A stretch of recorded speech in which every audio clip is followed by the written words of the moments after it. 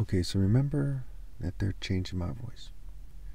This is part 2. I was kind of having an internal conflict about whether or not to do Daniel 3 and Daniel 5 first, or to talk about Isaiah. But let's just go ahead and do Daniel 3 here. Let's read from the start here. The image of gold in the blazing furnace. King Nebuchadnezzar made an image of gold, 60 cubits high and 6 cubits wide, and set it up on the plain of Dura, like the word duration, in the province of Babylon. Okay. He then summoned the satraps, prefects, governors, and advisors, treasurers, judges, magistrates, and all the other provincial officials to come to the dedication of the image he had set up. Okay, so they all come, right? And if we go down to verse 5, or let's go to verse 4. Okay, they just basically label all those people. They come to, and so on and so forth. Verse 4.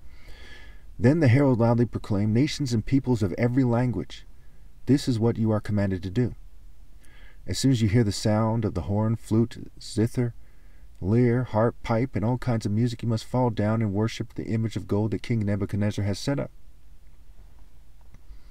Whoever does not fall down and worship will immediately be thrown into a blazing furnace. Therefore, as soon as they heard the sound of the horn, flute, zither, lyre, harp, and all kinds of music, all the nations and peoples of every language fell down and worshipped the image of gold that King Nebuchadnezzar had set up. At this time, some astrologers or Chaldeans came forward and denounced the Jews. So it's important to note that the image was 60 cubits high and 6 cubits wide. And if we go to, and it's a Babylonian image, right, set up by King Nebuchadnezzar. He's replaced, okay, in Daniel 5, at the end of Daniel 5, verse 31, and Darius the Mede took over the kingdom at the age of 62. So we see this kind of historical replacement of the Babylonian Empire, right? The Persians, the Medes, what have you. So it's the 666, right? 60 cubits high, 6 cubits wide. Darius takes over at age 62. In fact, also, if you need another 6, the word Daniel has 6 letters. Okay. We also see that it talks about the nations and languages, right? The prostitute, the Babylonian whore, right? Mystery Babylon, right? It's the Babylonian king, King Nebuchadnezzar, and Mystery Babylon, the prostitute in Revelation 17. She's sitting by many waters, and the waters are said to symbolize the peoples, the nations, the multitudes, and languages. And notice that everybody responded to the sounds they heard. So they mixed the music, right? They're dancing to the devil's tune, what have you.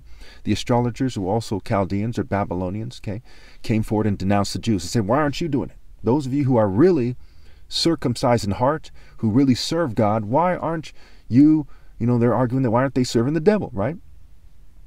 And they denounced them.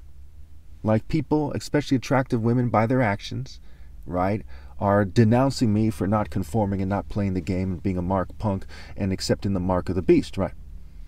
Because I do not accept the mark of the beast, I will never. So that's Daniel 3 and Daniel 5. You see, it has to do with the image that they talk about of the beast that they're worshiping, but it's figurative. And again, just like with the temple, the image is this big image of gold, right? It's like the image of a person, and they're thrown into the blazing furnace, right? And it's figuratively speaking, right? It says in the Bible that Jerusalem is the furnace and Zion is the fire. So it's this kind of the eternal disgrace and punishment.